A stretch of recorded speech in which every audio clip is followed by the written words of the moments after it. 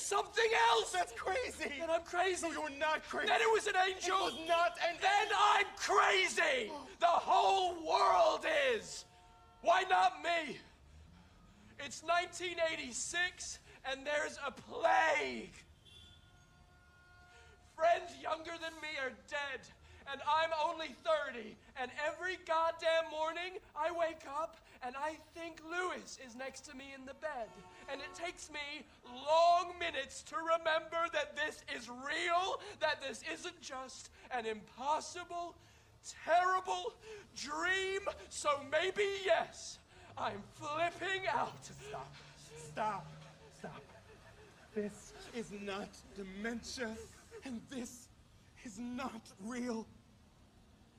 This is just you, Prior, afraid.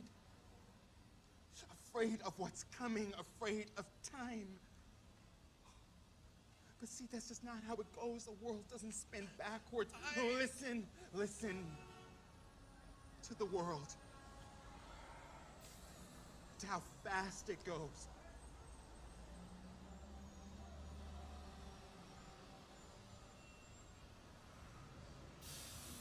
That's New York traffic, baby.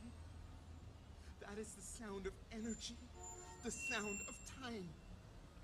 And even if you're hurting, it can't go back.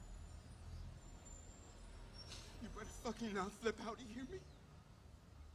There is no angel for me. Whisper into the ear. I can handle anything, but not this happening. Wash up red in the tide of its dreams, and billow bloody words into the sky of sleep. I'm sorry, baby. I tried, really, but I can't. It follows me, it won't let me go. So maybe I'm a prophet. Not me alone, all of us, the ones who are dying now. Maybe the virus is the prophecy. Be still. Maybe the world has driven God from heaven, because I do believe that over and over I have seen the end of things, and having seen, I'm going blind as prophets do, right? It makes a certain sense to me. For this age of agony, a new law delivered this night, this silent night from heaven. Oh God, how I hate heaven. But I've got no resistance left.